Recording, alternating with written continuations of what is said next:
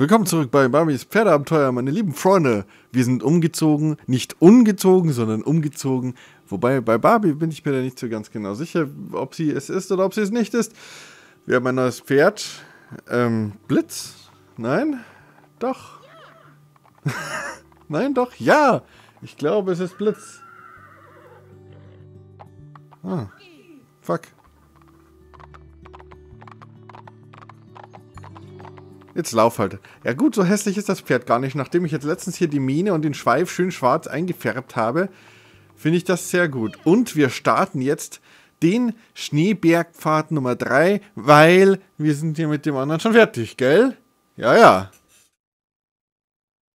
Was für ein wunderschöner Schneepfad. Komm, wir suchen den Rest der vermissten Pferde. Was suchen wir? Den Rest der vermissten Pferde? Aber Vorsicht vor den kleinen Schneekaninchen, gell, Barbie? Die sind nämlich tödlich. Deswegen habe ich auch wahrscheinlich hier 4 Äpfel, damit ich die Schneekaninchen, diese bösen, bösen Biester, ordentlich einmal ablenken kann.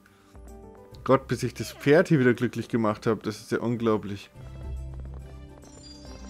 Halt, war da nicht gerade eine Karotte? Oh Gott. Ja, ja, aber Vorsicht. Es könnte nämlich hier überall vor Kaninchen nur so lauern, Barbie. Komm, wir suchen ein paar Karotten als Imbiss. Oh, als Imbiss also, ja? Oh, da hinten, da hat sich eine Münze versteckert. Gott, ist mein Pferd schlecht gelaunt. Was die Pferde auch immer haben, immer am Rumzicken. Ich weiß nicht, wie ich das finden soll. Ich weiß wirklich nicht, wie ich das finden soll. Freunde der Sonne. Wo soll man jetzt lang? Hier einmal? Nein, halt! Ach Gott, da ist doch noch das eine... Da ist noch eins. Her! Oh, oh, die Freundschaft... Hab keine Angst. Was? Nein. Wenn die... Was? Wenn die Anzeige runtergeht, dann ist vorbei? Dann habe ich gefailt? Weil dann das Pferd keinen Bock mehr hat. Sagt man, ach nö, weißt du was, Barbie? Lecken. Ja. Ah, wusste ich doch, dass es so endet. Ja. Ja. Da, jetzt schaffe ich es aber. Mein Gott, endlich hier den letzten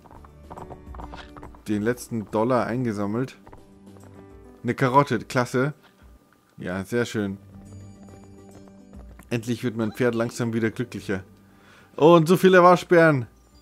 Was ist bloß los hier? Oh Gott, und sie jagen mich. Überall immer Waschbären und Todeskaninchen und überhaupt. Und der Waschbär findet es echt super, wenn er mir hier Angst machen kann. Mein armes Pferd, du blöder Waschbär. Du machst ihm Angst. Nur weil du selber so ein unängstliches Teufelstier bist. Lauf doch nicht rückwärts, Pferd! Her.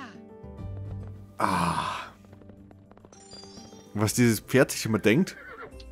Her. Einfach so rückwärts laufen zu müssen. Na gut, so langsam macht es die Freundschaftsanzeige ja schon wieder. Barbie, komm, reiten. Dass sie das nicht rafft. So, und schnell den Waschbären ausweichen. Den bösen, bösen Waschbären. Nein! Voll in den Waschbären reingerannt. Schnell! Ja. Gott.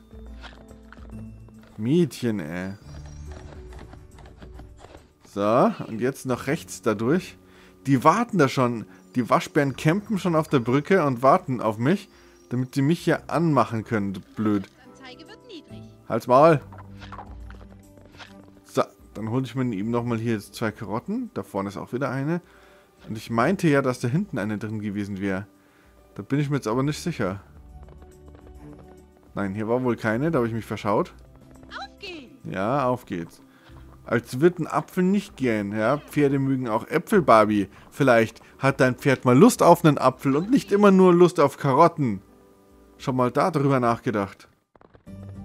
Ich denke nicht. So, da haben wir noch eine Karotte. Jetzt müssen wir irgendwie ganz cool hier den Waschbären ausweichen. Oh fuck, fick dich mal, du blöder Dreckswaschbär. Scheiße, ey. Mein Pferd schon wieder voll im Arsch. Also rein gemütsmäßig. Nichts für ungut, bei aller Liebe, Barbie. Aber meine Stimmung ist echt im Arsch. That's what the horse said. Der Bär und sie brüllt er vielleicht. Ja, ja. Unserem Pferd Angst ein. Das glaube ich aber auch, dass das der Bär... Was ist denn hier los, ey? An dem Pfad ist ja nur Tiere hier unterwegs. Das Kameraperspektive. Jetzt komm schon. Reit halt einmal zu. Barbie, wir haben nicht so viel Zeit. Das Leben ist kurz und die Zeit... Wenn Tiere uns sehen, kann es passieren, dass sie unserem Pferd Angst einjagen. Mhm. Wir sollten versuchen, ihnen aus dem Weg zu gehen. Weg. Nein, der Bär hat gebrüllt. Oh nein. Der Bär hat gebrüllt. Das ist natürlich nicht gut, wenn der Bär brüllt. Oh, das nervt mich. Ich weiß auch ehrlich gesagt gar nicht so recht, wie man anhält.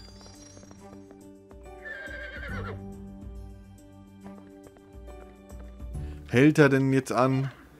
Oder nicht? Auf geht's. Oh yeah, ein Zeitrennen. Geil. Komm, wir suchen die anderen Uhren in diesem Bereich. Auf geht's. Wenn du vielleicht hinmachen würdest, Barbie, ich wäre wirklich sehr zu Dank verpflichtet. Scheiße.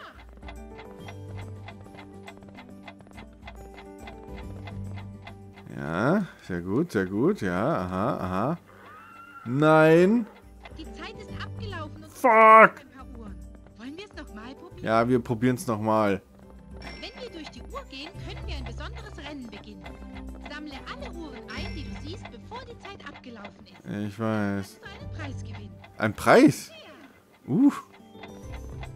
Den möchte ich unbedingt haben, Barbie. Den Preis, den brauche ich. Der Preis ist heiß. So. Und eins noch. Aber ich mache die Runde noch fertig. Fuck. Wieso springst du nicht drüber, Pferdchen? Alle Uhren rechtzeitig erwischt. Fuck, wie schnell das vorbei ist. Ich sollte aufhören, Fuck zu sagen. Fuck, ey. Los jetzt. Diesmal schaffe ich es aber. Gehen, können wir ein besonderes Rennen beginnen. Sammle alle Uhren. Kann nicht so schwer sein. Ich glaube, das ist das einfachste Uhrenrennen, das es gibt in dem ganzen Spiel. Und ich krieg's nicht hin, hier im Kreis zu reiten. So, eine noch.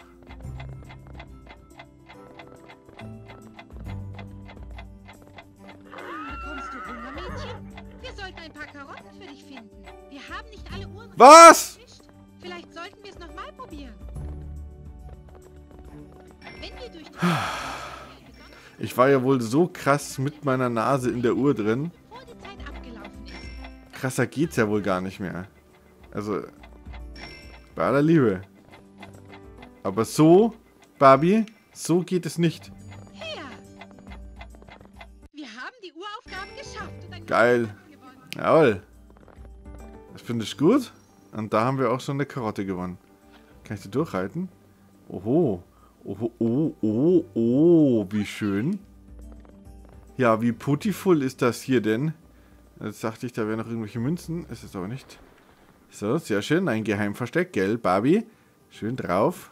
Du in deinem Kostümchen hier. So. Und jetzt auf und dein Geschenk kassiert. Jawohl. 1 von 3. Da warten bestimmt irgendwelche Geheimverstecke auf mich hier in diesem Level. Und wieder schön hier durch. Ja, da ist Versteck. Her! Ja. Wahrscheinlich achte ich auch zu wenig auf so kleine... Das ergibt bestimmt so ganz viele kleine Geheimnisse. Ganz viel kleine Geheimnisse gibt es hier. Das sind die berühmten Kristallhöhlen. Was? Die berühmte Kristallhöhle? Und wo genau ist die jetzt berühmt? Das muss ich jetzt schon wissen. Barbie? Auf geht's! Sie hat doch gesagt, die berühmte Kristallhöhle, oder? Habe ich mich jetzt da verhört? Ich meine, sie hätte es gesagt. Komme ich da noch irgendwo? Nein. Da hinten, da habe ich was vergessen. So. Her! Und da war noch ein... Her! Ich wollte schon sagen, ein Kaugummi, aber ich weiß gar nicht, wie ich jetzt auf Kaugummi komme. Ja! Ja, und ich würde mal sagen, rein in die Kristallhöhle, oder? Ganz klar. Wenn ich schon bei der berühmten Kristallhöhle bin, dann muss ich mir die auch von innen anschauen. Wahrscheinlich versteckt sich dein Pferd... Das sollten wir vielleicht waschen. Ja, ja, bald. Unser Pferd. Ja! Ich habe nämlich noch kein Fohlen gesehen in der Kristallhöhle. Boah, das ist aber dunkel hier. Da ist bestimmt irgendwo was versteckt, wo ich wieder nicht hinsehen kann, weil es dunkel ist, nicht wahr? Ja! Mhm, wusste ich doch. So. Ich wette, da ist so viel versteckt, was ich nicht sehen kann. Das ist also die Kristallhöhle. Da reitet man also einfach mal so durch die Höhle auf so komischen... Wir müssen durch die Kristallhöhlen, wenn wir zum Berggipfel möchten. Ja, okay. Habe ich kein Problem damit. Dann gehen wir doch. Dann reiten wir doch durch die Kristallhöhle, Barbie. Was spricht ich dagegen? Kann ich das Tor öffnen? Nein. Kann ich das hoch machen? Aber ich muss doch da durch, oder? Da durch muss ich ja wohl schon. Ja, Gott, ist das Pferd dreckig. Wieso ist das auf einmal so dreckig? Das ist ja übelst verschmutzt. Nie wieder ein weißes Pferd. Da erkennst du ja jedes Staubkorn. Sieht ja furchtbar aus. Mein Gott, Pferd, lass dich nicht so gehen. So, und wo? Da rechts vielleicht. Nee. Puh. Ja, das ist jetzt wieder, da muss ich jetzt wieder irgendwo was finden, oder? Was wieder so versteckt ist, so mörderkrass versteckt wie das eine Fohlen da in der Höhle. Ja gut, ich muss doch irgendwie durchkommen. Ich muss doch jetzt hier irgendwie weiterkommen können.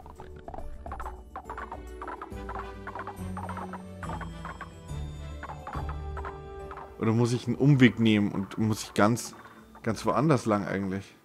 Ach so, ja. Natürlich. Natürlich. Da braucht man nämlich gar nicht irgendwas aufmachen, da springen wir nämlich einfach drüber, gell? So macht die Barbie das. Das Pferdchen können wir jetzt hier mal stehen lassen. So.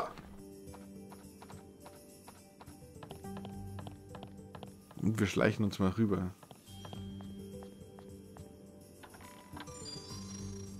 Die Truhe ist offen. Yeah. Und das Zeug gehört mir. Yeah. Aufsitzen und dann Party on, würde ich mal sagen. Los, auf geht's. Und ich glaube, gleich habe ich es auch schon wieder geschafft, durch die berühmte Kristallhöhle hindurch. Und habe immer noch kein Fohlen gerettet. Wie kann das eigentlich sein? Also hinten habe ich schon gesehen, da ist schon das erste... Der erste Pfosten. Oha. Auf dem Sitz da hinten ist ein Fohlen.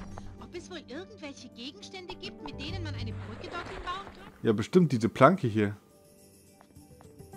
Hopp. Ja, na los. Ich lege sie mal ab. Jetzt lass mich halt auch.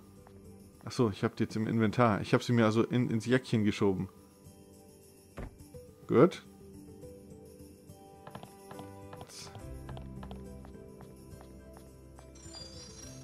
Aha, jetzt brauche ich aber noch eine Planke. Kann ich die wieder mitnehmen?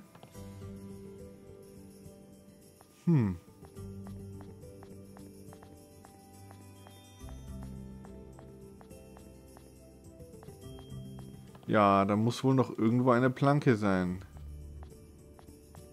Die Frage ist nur wo? Da oben. Da oben ist noch eine Planke. Muss jetzt echt hinreiten, aber wahrscheinlich kann ich deswegen die Planke einstecken. Damit die dann da bleibt und nicht verschwindet. Nicht wahr? Ja. Oh. Aber, ach so, hier geht's wahrscheinlich weiter, oder? Was sind das für Fallen? Jetzt wird jetzt langsam echt hier so richtig Tomb Raider mäßig. Höher. Jetzt komm schon, Barbie, bitte.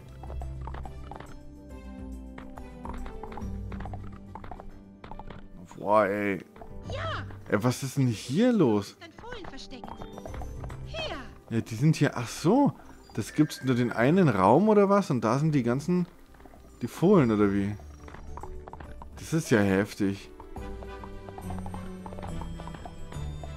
Voll das Abenteuer hier noch in die letzte Eiskristallhöhle hier rein. Und da geht's nochmal richtig ab. Da stürzt dich Barbie nochmal voll in die Gefahren. Die Gefahren des Jahrtausends. Ja, könntest schon laufen, gell, Barbie? Und irgendwie hast du deine weiße, schöne Hose dreckig gemacht. Mädchen, Mädchen, Mädchen. Deswegen zieht man sich keine weißen Sachen an, wenn man in dem in dem Matsch spielen geht.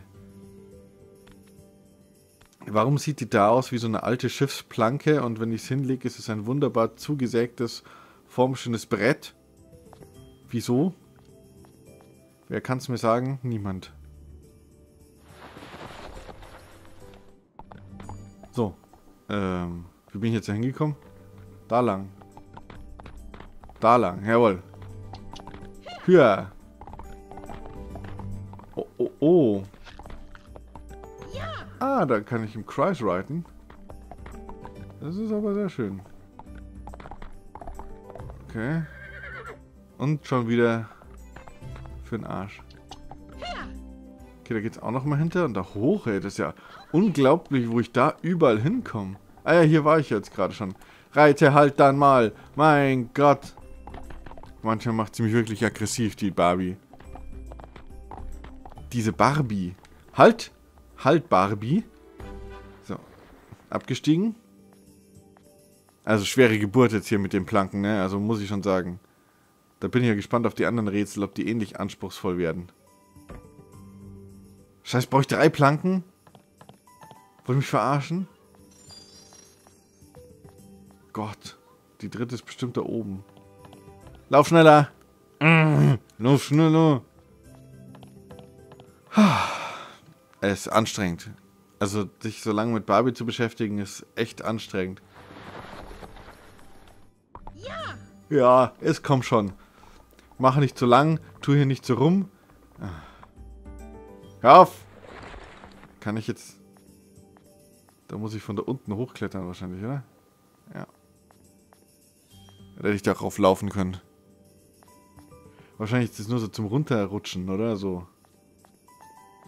Ich meine, gegen Runterrutschen spricht ja nichts. Aber das schauen wir uns dann in der nächsten Folge an, wie es ist, wenn man da runterrutscht. Bis dahin, meine Pferdefreunde. Tschüss und bis bald. Wir haben schnelle Ponys mit Glitzer im Haar. Brain bist du Energy.